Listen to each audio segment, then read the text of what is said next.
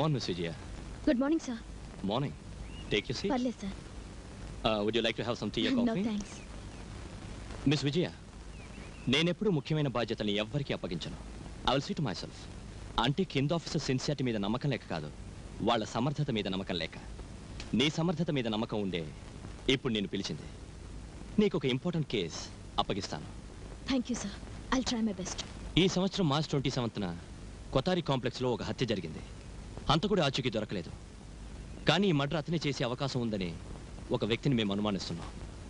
We don't know whether he is the real culprit or not, but we are suspecting him. If you don't mind, మీరు అతన్ని ఎందుకు అనుమానిస్తున్నారు, sir? Sit down. హత్య జరగడానికి ముందు వాళ్ళ వర్గాల మధ్య చాలా గొడవలు ఉన్నాయి. అందుకని హత్య గావించబడిన వాళ్ళ తాలూకు మనుషుల అనుమానాన్ని మనం సమర్థించాల్సి వచ్చింది. ఏదేమైనా అనుమానంతో చర్య తీసుకోవడం కంటే ఆధారాలతో డిసైడ్ చేయడం మంచిది కదా, సార్? కరెక్ట్. ఆ ఆధారాలు సంపాదించడం కోసం, నిజమేమిటో బయటికి లాగడం కోసం ఈ కేసు నీకు అప్పగిస్తున్నాను. 287 ఇదిగో. ఈ ఫైల్లో అతని ఇంటి నెంబర్, వెహికల్ నెంబర్తో సహా అన్ని వివరాలు ఉన్నాయి. ఈ కేసు విషయంలో నువ్వు తప్పకుండా విజయాన్ని సాధిస్తావనే నమ్మకంతో నీకు అప్పగిస్తున్నాను.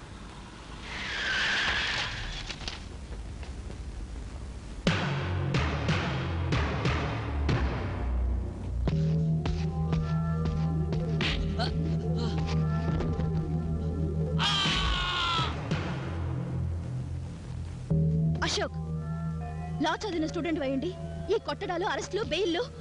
లా చదివిన 3 సంవత్సరాల్లో 30 మందిని కొట్టావు. ఒకడు తప్పు చేస్తే గానీ నేను తొందరపడినని ఇన్నాళ్ళ మన స్నేహంలో అర్థం చేసుకోలేదా? అసలు నువ్వు లా ఎందుకు చదివినట్టు? ఎప్పుడో గుప్తుల కాలం నాటి పుస్తకాలు గుళ్ళుమింగ వాళ్ళ కాలానికి ఏం పనికి వస్తాయి చెప్పు? నువ్వు పోలీస్ స్టేషన్కి వెళ్తున్నావు కదా, రేపు ఆఫీసర్ అవుతావు. పుస్తకాల్లో రూల్స్ ప్రకారం కనపడ అందరినీ దొంగలని లోపలతో కనపడిన దొంగల గురించి ఆలోచించు.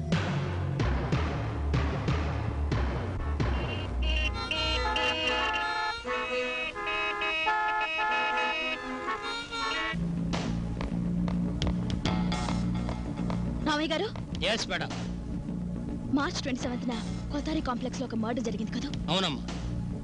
దాని వివరాలు మీకేమైనా తెలుసా? చచ్చింది నిజం, చంపింది నిజం. చచ్చిన వాడు చావడమే మంచిదని అందరూ అనుకున్నారు కాబట్టి నేను ఎంక్వైరీ చేయలేదమ్మా. సాంబయ్య. yes madam. మనం వెంటనే కోతారి కాంప్లెక్స్ వెళ్ళాలి.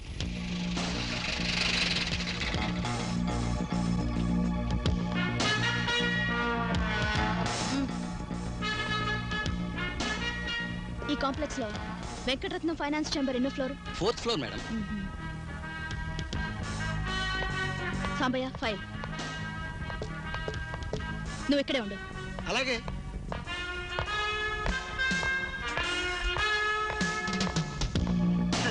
మట్ట దర్గాకి వెళ్తే ఏం దొరుకుతుంది ఇవిడికి? ముందైతే హెల్ప్ చేసేవాడిని. ఒక్క దమ్ము కొడితే దుమ్ము లేచిపోద్ది. ఐడియా ఎలా ఉంది నా లిరిక్? అసలు మర్డర్ వీడియో చేసిందేమో, లేకపోతే నేనా?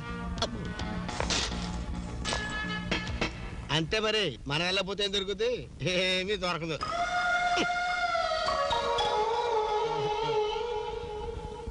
ఒకటే దొరకదు, జాలిమి లోషన్ దొరకదు. నేను గోకనా సార్? మీరు సిగరెట్ బ్రహ్మాండం కలుస్తున్నారు సార్. మనం ఎప్పుడంతే. అసలు మనం సిగరెట్ కాల్చబట్టే మేఘాలు పుట్టుకొచ్చి వర్షాలు కురుస్తున్నాయి. మరి నా పని అయిపోయింది, నేను వస్తాను సార్. అలాగే. పని అయిపోయిందా? ఇదే లిరిక్. ఏంటి పని అయిపోయిందా? అబ్బే, కావాలంటే ఇచ్చేస్తాను సార్. పోలీసులు పట్టుకుంటే డబ్బులు ఇచ్చేయడమే. ఈ బిల్డింగ్ లో మర్డర్ జరిగింది తెలుసా? తెలియదు సార్. చిన్న పిల్లలు ఇటు రాకూడదు. ఆ కేసు మీద నేను ఇక్కడికి వచ్చాను. నేను పోలీసులను ఎవ్వరు తనకే. మరి డ్రెస్ వేసుకొచ్చారు కదా సార్? వేసుకొస్తానేస్తావా? సిగరెట్ ఉందా? నాకు అలవాట్లేదు. అడిగాను ఎవరితో చెప్పక. వెళ్ళిపో, వెళ్ళిపో. సార్, ఎవరండి ఇక్కడ? నువ్వెవరు? పార్కింగ్ బిల్లు 2 రూపాయలు కట్టాలి. పోలీస్ జీపుకి పార్కింగ్ బిల్లా? బొక్కలో దోసేస్తాను, జాగ్రత్త. కట్టాలండి, తప్పదు. మాకు నష్టం వస్తే మీరు ఇస్తారా? ఎందుకలా గట్టి కడతాం? కడతాం. పని అయిపోయిందంటే ఇదే. అమ్మ, పార్కింగ్ బిల్లు నేను కట్టను. ఏ పర్సు పోయింది. నీ పర్సు చూసుకో. నీ పర్సు చూసుకోవే ముందు. ఎక్కడి నుంచి తెచ్చుకోమంటావు? మేడం గారు తెస్తే ఊరుకోరు. ఒక్క చీరేస్తారు. ఎక్కడి తెచ్చుకోమంటా? ఎక్కడ తెచ్చుకోమంటా? ఏంటి అలా చూస్తావు? ఎక్కడ తెచ్చుకోమంటా? గొడవ పార్కింగ్ బిల్ అంటే మేడం. కట్టలేకపోయావా? Purse police lyric బాగలేదా? చండాలంగా ఉంది. ఎంత? 2 రూపాయలు.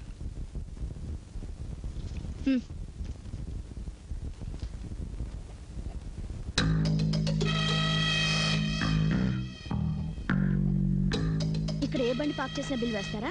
అవునమ్మా, ఒక మా ఓనర్ గారి బండికి తప్ప అన్నిటికీ వసూలు చేస్తాం. చూడు, మార్చ్ 27న ఒక మర్డర్ జరిగింది కదా? అవును మేడం. ఆ రోజు పార్క్ చేసిన వెహికల్స్ డూప్లికేట్ బిల్స్ అన్ని నాకు తీసుకొచ్చివ్వు. ఎందుకు? Do it. Major Michael Saab, battalion report ready. Mister Chintu, కాళ్ళు తచ్చుబడిపోయి మూలబడిన నన్ను రోజు మేజర్ మేజర్ అని పిలిచి బాధ పెట్టకు. ఇంకెప్పుడు అలా పిలవద్దు. నో. అదేమి తాతయ్య, నువ్వు యుద్ధం చేయలేదా? ద గ్రేట్ మేజర్ మైకల్ సాబ్ అని అనిపించుకోలేదా? యుద్ధంలో గెలిచాను, కానీ జీవితంలో ఓడిపోయాను. తల్లి తండ్రి లేని నిన్ను చూసుకోవాల్సింది పోయి నీ లేత చేతుల మీద బతుకుతున్నాను. అలాగేం అనుకోకు తాతయ్య, రేపు నీకు ఆపరేషన్ జరుగుతుంది, కాళ్ళు వస్తాయి. అప్పుడు నేనెంత హాయిగా ఆడుకుంటాను తెలుసా? అప్పుడు నువ్వే నన్ను చూడాలి. తాతయ్య ఇదిగో నీకు బ్రెడ్, చికెన్ బిర్యానీ, నీకు మందులు. తాతయ్య నీకు తెలుసా, నీ ఆపరేషన్ కి 9,000 పోగయ్యాయి. నీకు ఆ ఫ్యాన్సీ షాప్ వాళ్ళు ఇచ్చేది నెలకు 100 రూపాయలు. ఎంత డబ్బు ఎప్పుడు సంపాదించావురా? అది తాతయ్య ఈ ఒక్క పనే చేస్తా, ఇంకా చాలా పార్ట్ టైం జాబ్స్ ఉన్నాయి. లక్ష్మీ బజార్ లో టైలరింగ్, లిక్డి బజార్ లో లోడింగ్, మెయిన్ బజార్ లో అన్లోడింగ్. ఎక్కడ బరువు కనిపించినా వాళ్ళకి చెప్పకుండా నేను చేస్తాను తెలుసా?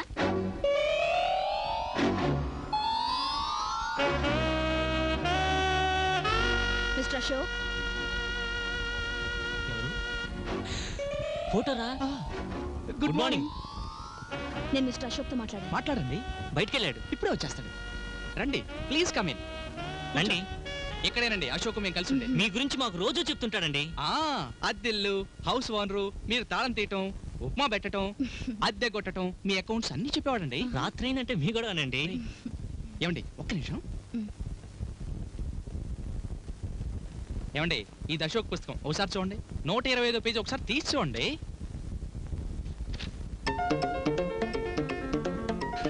విజయ,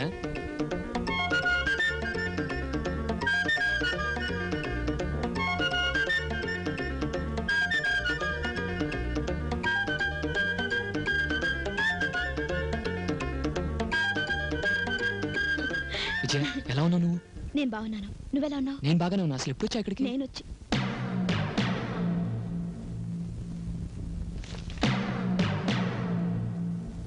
విజయ్గా మిమ్మల్ని కలవాలనుకున్నాను, కానీ ఈరోజు ఇన్స్పెక్టర్ విజయ్గా మిమ్మల్ని కలవాల్సి వచ్చింది. అందుకే ఇప్పుడు వచ్చింది.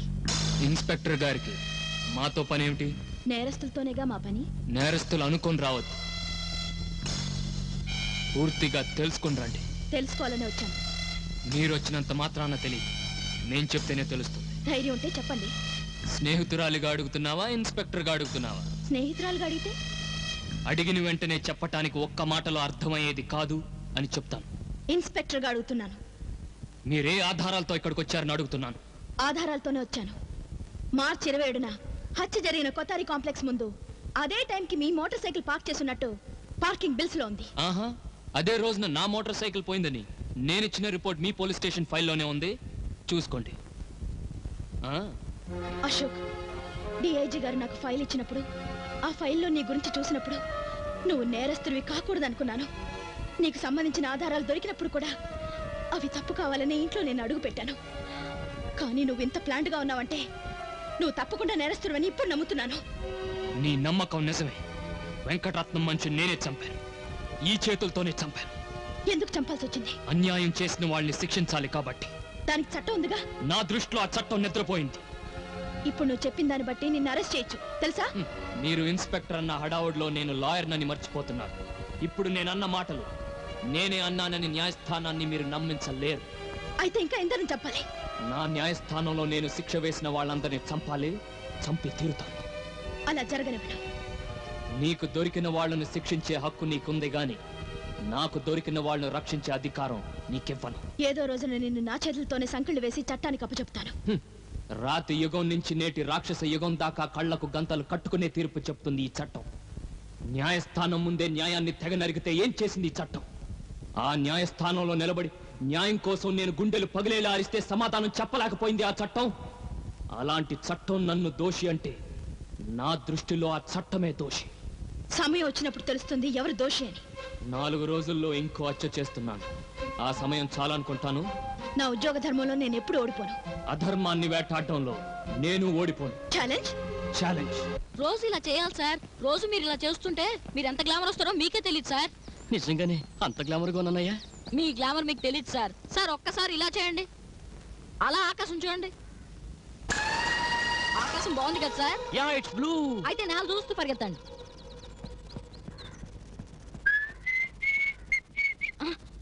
సార్ సార్ మీ పర్స్ పడేసుకున్నారు.